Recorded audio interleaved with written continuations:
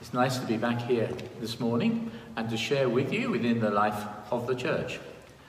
In particular, I want to just welcome all those members of the church here at Barnby, also members of the Church of the Good Shepherd at Edenthorpe and Kirksandall, and to be nice to know that you're able to share with us in the service today.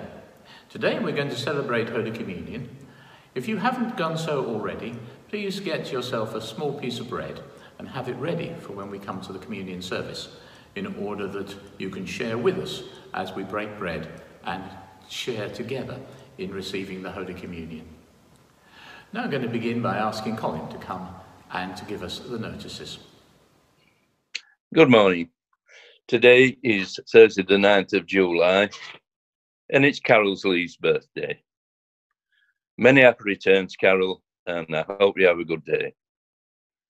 There aren't many notices today other than to say that the church continues to be open for prayer on Tuesday, Thursday and Sunday. However, the PCC are due to have a meeting next week to work out how we can open for public worship, which we're allowed to do from the 4th of July. So we ask for prayers for ourselves, for the PCC, for patience and for discernment in our deliberations. This morning we're going to be thinking about the Word of God. Just a verse from Psalm 119. Your word is a lamp to my feet, a light on my path. Accept, Lord, the willing praise of my mouth, and teach me of your love. Enable us, O Father, to respond to the grace of your word with humility of heart and in the spirit of love, that our lives may be conformed more and more to the image of your Son, Jesus. Amen. So we're now going to sing our first song, which you can join in with, as we remember that we've come into God's house, into his church again. We're going to sing, "We Will Come Into This House," and praise God once more.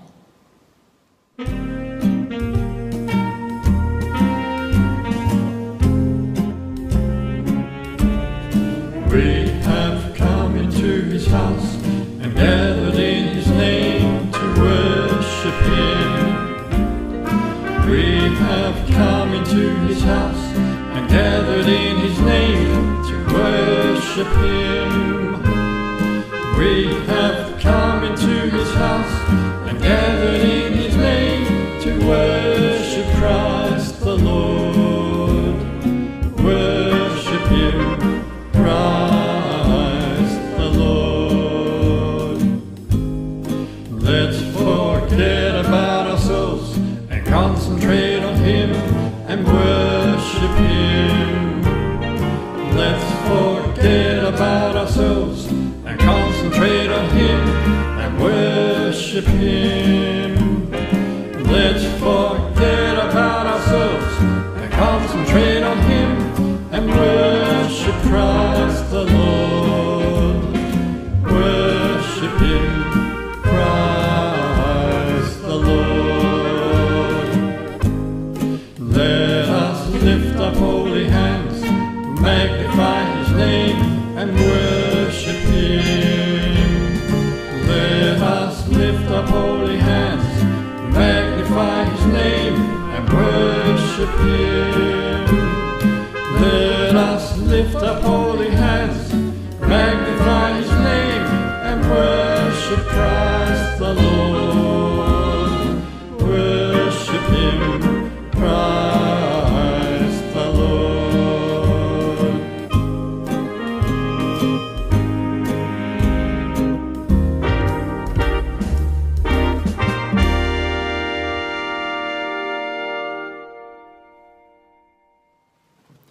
For our reading today, we're going to hear the parable of the sower as he went out and sowed the seed into the fields.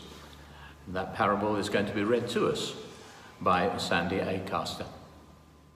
The Gospel this morning is taken from Matthew chapter 13, beginning to read at verse 1. The parable of the sower. That same day Jesus went out of the house and sat by the lake. Such large crowds gathered round him that he got into a boat and sat down, while all the people stood on the shore. Then he told them many things in parables, saying, a farmer went out to sow his seed. As he was scattering the seed, some fell along the path, and the birds came and ate it up. Some fell on rocky places where it did not have much soil. It sprang up quickly because the soil was shallow. But when the sun came out, the plants were scorched and they withered because they had no root. Other seeds fell among thorns, which grew up and choked the plants. Still other seeds fell on good soil, where it produced a crop, 100, 60, or 30 times what was sown. Listen then to what the parable of the sower means. When anyone hears the message about the kingdom and does not understand it, the evil one comes and snatches away what was sown in his heart. This is the seed sown along the path. The one who receives the seed that fell on rocky places is the man who hears the word and at once receives it with joy. But since he has no root, he lasts only a short time. When trouble or persecution comes because of the word, he quickly falls away. The one who receives the seed that fell among the thorns is the man who hears the word, but the worries of this life and the deceitfulness of wealth choke it and make it unfruitful. But the one who received the seed that fell on good soil is the man who hears the word and understands it. He produces a crop yielding 100, 60, or 30 times what was sown.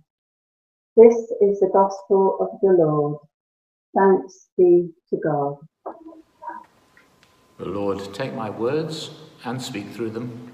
Take our minds and think through them. Take our hearts and set them on fire with love for you. In Jesus' name, amen.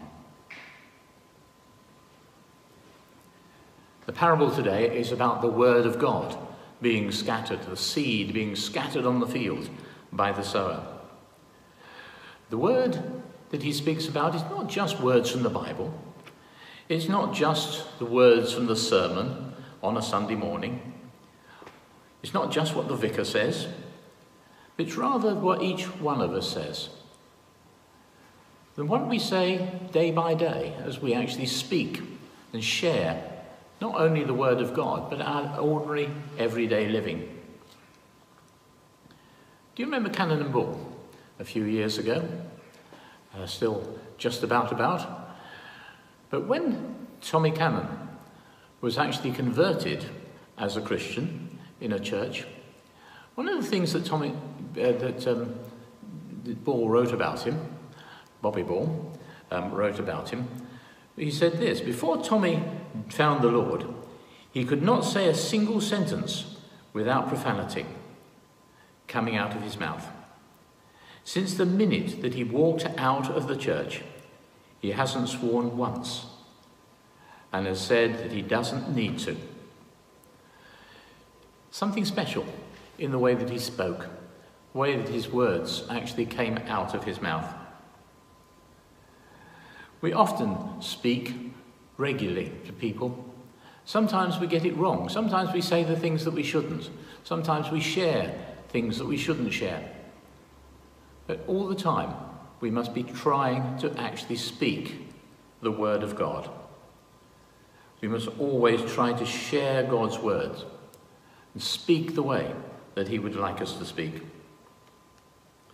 Two words from the Old Testament reading that we could have had today says this. Isaiah writes in chapter 55, "As the rain and the snow come down from heaven and do not return to life without watering the earth and making it bud and flourish, so that it yields seed for the sower and bread for the eater, so my word that's gone out from my mouth, it will not return to me empty, but will accomplish what I desire and achieve the purpose for which I sent it." Isaiah has that picture, very important picture, isn't it, of the Word of God having a very important place in the life of the church. As the Word of God goes out, so it does the work that it's intended to do and that God wants it to do. The parable today speaks about the Word of God being taken out and being used and taking a place in the world. Not all of it achieves the things that we were meant to do. Some of it falls in different places. Some of it falls on hard ground by the side of the fields where people have walked and trodden the earth down. And there it's unable to grow. It speaks about those people who are hard of heart, people who have had lives where they find it very difficult to take in some of the things that God wants them to. Some of it falls on rocky ground, where people actually immediately respond to it. But then after a short while, they change their minds. I can remember back to the days when Billy Graham was preaching, and I went visiting people soon after they had made their confession of faith on the football ground. It was at Villa Park in those days. And some of them were actually happy to respond. But quite a few of them almost had forgotten what they'd said a few days earlier. And now we're actually saying, well, thank you, but no thank you. And then there's that falls on thorny ground, where the worries and the problems of the earth actually take over. And having even perhaps grown quite strong in the Christian faith, suddenly they move away. And it all becomes something of the past. But then, also, we're told, there's that which falls on the good ground, on the good soil. And it's that really produces fine fruit. And there are many people, even today, that actually can talk about their faith that began with that Billy Graham mission some 40 years or more ago. It's very important that the Word of God goes out, and the Word of God is actually used, and it actually brings forth faith in Christian people.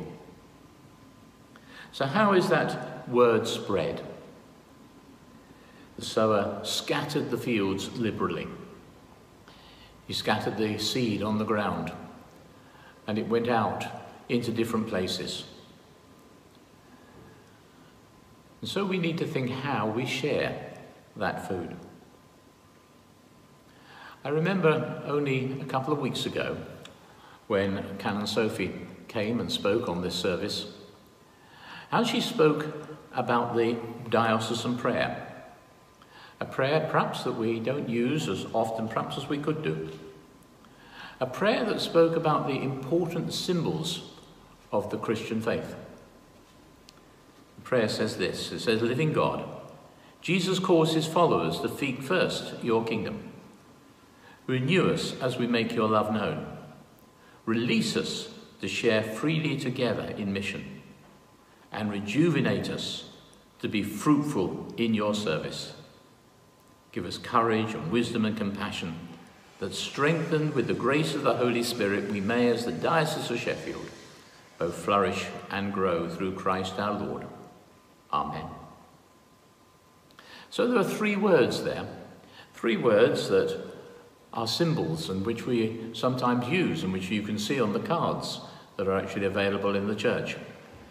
The words of renewed, released, and rejuvenated. And each of those words is important, not only in the way that we proclaim the gospel, but also in the words that we speak, the words by which we talk.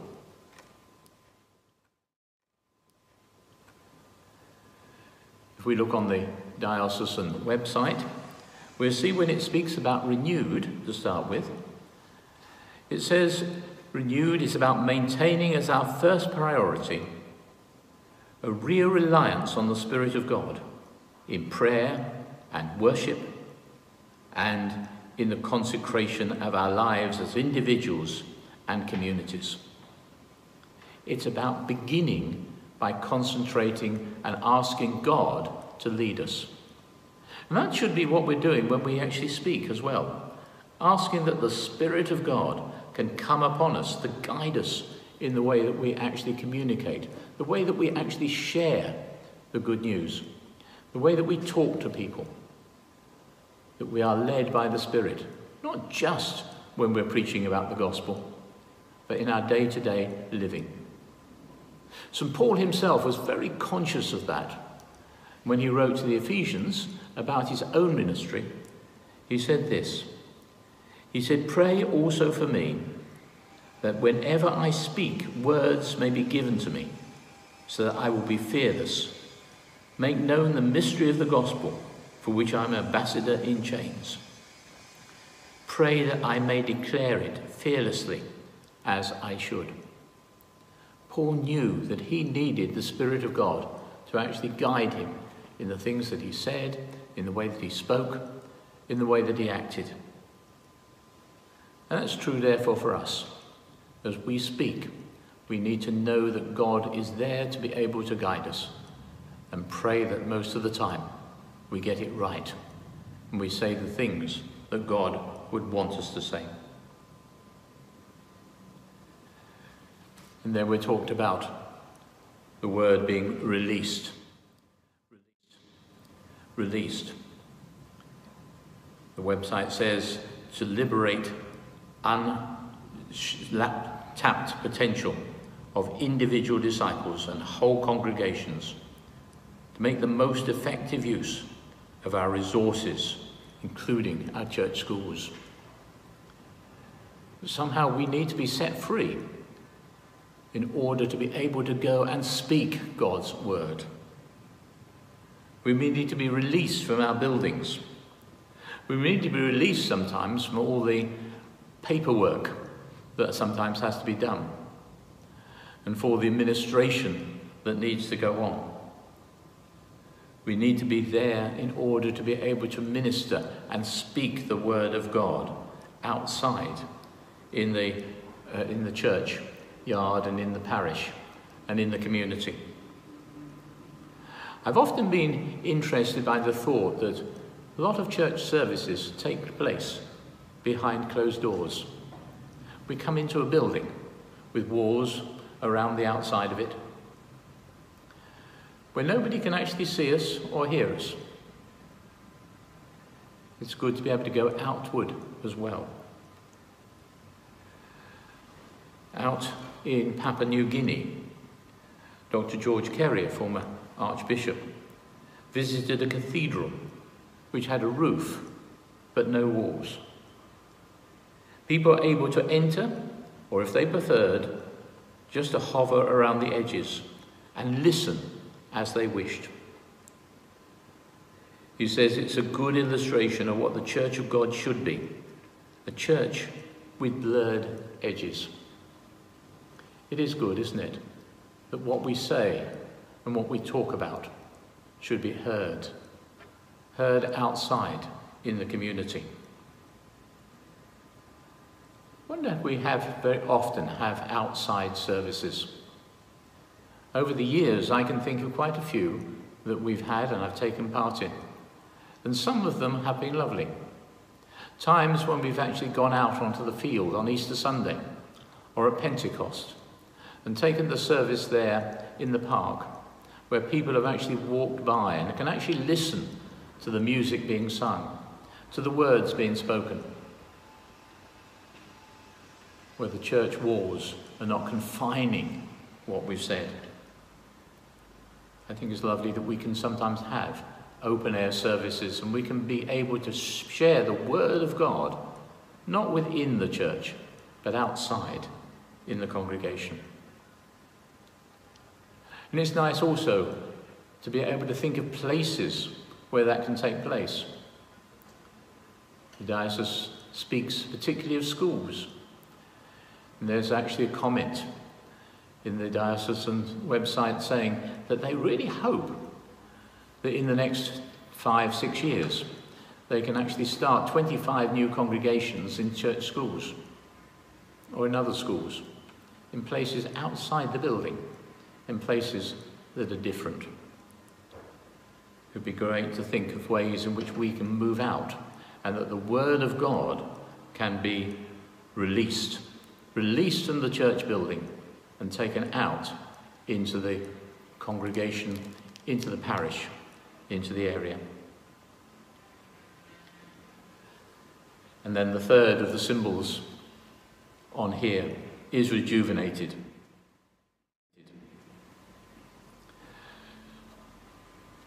The diocese writes, the age demographic of our membership is uneven. We are over-dependent on older people and need to engage more with younger people. That's not just written about these churches, not just about the Beacon Mission. It's speaking about the diocese as a whole. That the church needs to reach out to younger people. You must be a church that cares for all age groups.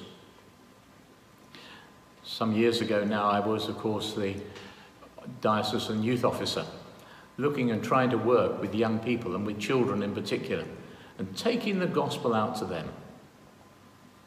So important. That becomes an important part of the life of the church, because it's some of those young people, those young families, that are going to be there at the heart of the church in a few years' time. It's great to be able to see messy church taking place. It's great to be able to see children and young people coming into the church building. And I must admit, I would love to see far more young people in the church on a Sunday each week.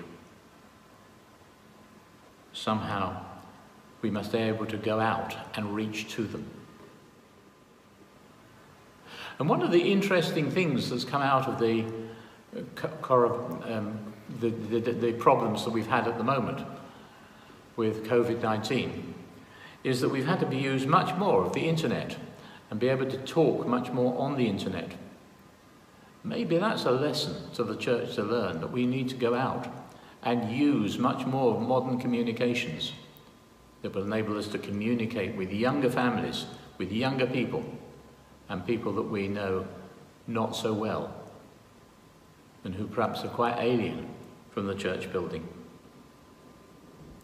And so let us pray that in the days to come, we may be able to take the Word of God, and just as the sower was able to scatter the Word of God on the ground, so we can actually scatter the Word of God in the parishes that we serve. In the early days of the church, those early apostles, those 12 first apostles, were able to go out throughout Europe. They were able to scatter the seed, sometimes painfully, sometimes with difficulty. But the result of their work was that within 200 or 300 years, the story of Jesus, the good news of God, was able to be communicated not just locally, but throughout Europe, and eventually throughout the world, as people everywhere came to know Jesus as Lord. Just as those 12 apostles grew a worldwide church, let us pray that we may be able to speak the Word of God, that we may be able to scatter the seed of the Word of God in the parishes to which we belong, so that people, young, old, middle-aged, families, and many others, may come to know Jesus as Lord and Saviour. Amen. Now we come to our time of prayer.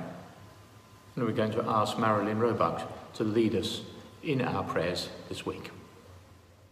Let us pray with confidence to the Father, Lord of heaven and earth. Bless and strengthen the Church, to which the mystery of faith has been revealed. We pray for all our clergy, and especially for the newly licensed, that they may follow righteously in the footsteps of the Lord. Give thanks to those who are holding us all together in this difficult time. Lord, in your mercy, hear our prayer. Gracious Father, come with healing into our world. We give thanks for the World Health Organization, for our government and their advisors, and for the NHS, who are all striving to rid us of this terrible pandemic. Lord, help all to do the right thing and help us to see an end to the suffering and bereavement that is now upon us. Help us to stay safe. Lord, in your mercy, hear our prayer. Heavenly Father, make us more tolerant to the needs of others in our community who need our help in this time of crisis. We are grateful to our local businesses and workers who strive to provide the necessities of our lives. We give thanks to all the key workers. Bless them all. Lord, in your mercy, hear our prayer. We pray for all who are ill in body, mind. Please give respite to all who suffer from sickness problems that have been put aside because of the COVID-19. We especially think of those in our community and our friends and neighbours and loved ones known to us.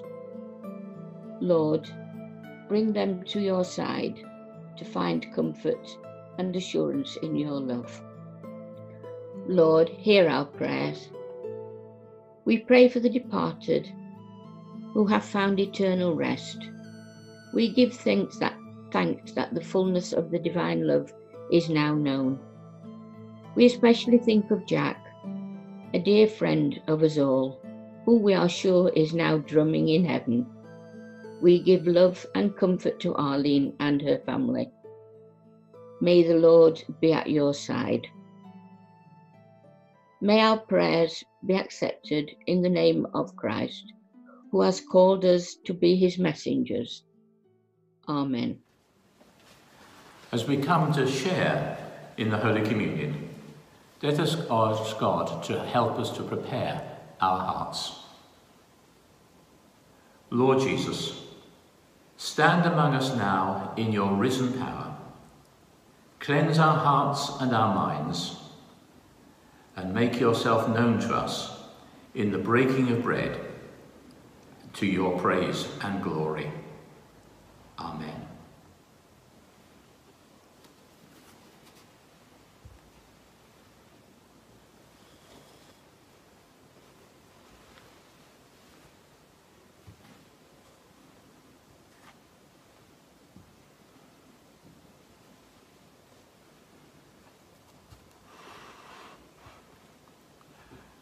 The Lord is here. His Spirit is with us. Lift up your hearts. We lift them to the Lord. Let us give thanks to the Lord our God. It is right to give thanks and praise. It is right to praise you, Father, Lord of all creation. In your love you made us for yourself. When we turned away, you did not reject us, but came to meet us in your Son. In Christ you shared our life, that we might live in him and he in us. He opened his arms of love upon the cross and made for all the perfect sacrifice for sins. On the night he was betrayed at supper with his friends, he took bread and gave you thanks. He broke it and gave it to them, saying, "Take, eat, This is my body which is given for you, in remembrance of me. At the end of supper, he took the cup of wine. He gave you thanks and said, "Drink this, all of you. This is my blood of the new covenant, which is shed for you for the forgiveness of sins. Do this in remembrance of me."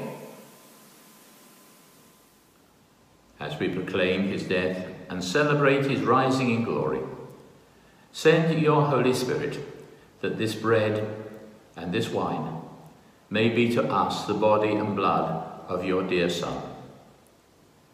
And as we share these holy gifts, make us one in Christ our Lord. So with our whole church throughout the world, we offer you this sacrifice of praise. Holy, holy, holy Lord, God of power and might, heaven and earth are full of your glory. Hosanna in the highest. And so now, as Jesus taught us, let us pray. Our Father in heaven, hallowed be your name. Your kingdom come, your will be done on earth as in heaven. Give us today our daily bread. Forgive us our sins as we forgive those who sin against us. Lead us not into temptation, but deliver us from evil. For the kingdom, the power, and the glory are yours, now and forever. Amen. And so, at home, let us take the bread that you have and to break it in half and to share that together. The body of Christ that was given for us, keep us in eternal life.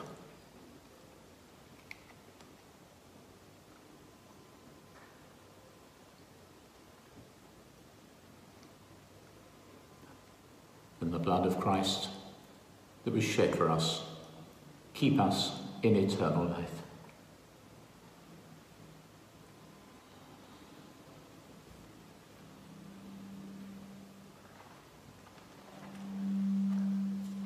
Almighty God, we just thank you for feeding us with the body and blood of your Son, Jesus Christ. Grant that we may go out in the power of your Spirit to live and work to your praise and glory. Amen.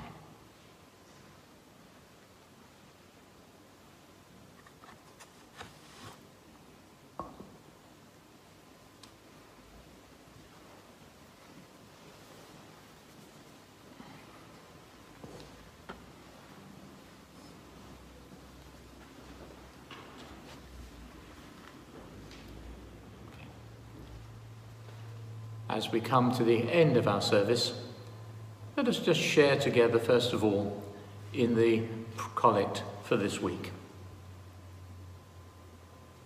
Almighty and everlasting God, by whose Spirit the whole body of the Church is governed and sanctified, hear our prayer, which we offer for all your faithful people, that in their vocation and ministry they may serve you in holiness and truth, to the glory of your name, through Jesus Christ our Lord.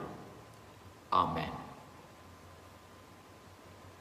We think once more of that diocesan prayer. Living God, Jesus calls his followers to seek first your kingdom. Renew us as we make your love known. Release us to share freely together in mission. And rejuvenate us to be fruitful in your service. Give us courage, wisdom, and compassion, that strengthened with the grace of the Holy Spirit, we may, as the Diocese of Sheffield, both flourish and grow through Christ our Lord. Amen. So now may the peace of God, which passes all understanding, keep your hearts and minds in the knowledge and the love of God and of his Son, Jesus Christ, our Lord. And may the blessing of God Almighty, the Father, the Son, and the Holy Spirit be upon you and remain with you always. Amen. In the Old Testament reading today, which I spoke about in the sermon, we spoke about the Word of God not being empty, but being accomplished.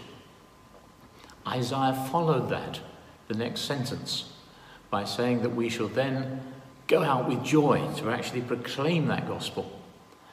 And that next sentence, Isaiah 55 verse 12, has actually been written as a hymn. And so we're going to sing that hymn today. You shall go out with joy and bring forth with peace.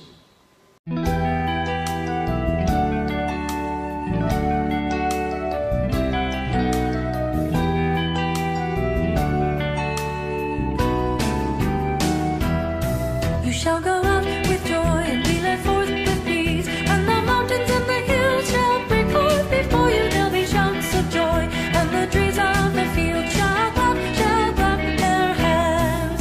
And the trees of the field shall clap their hands. The trees of the field shall clap their hands.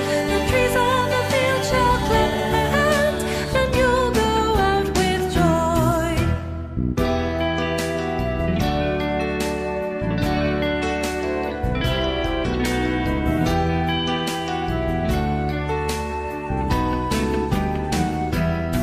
You shall go out with joy and be led forth with peace, and the mountains and the hills shall break forth before you. There'll be shouts of joy, and the trees of the field shall clap their hands.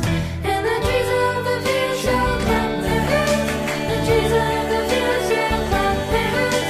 The trees of the field shall clap their hands, and you'll go out with joy.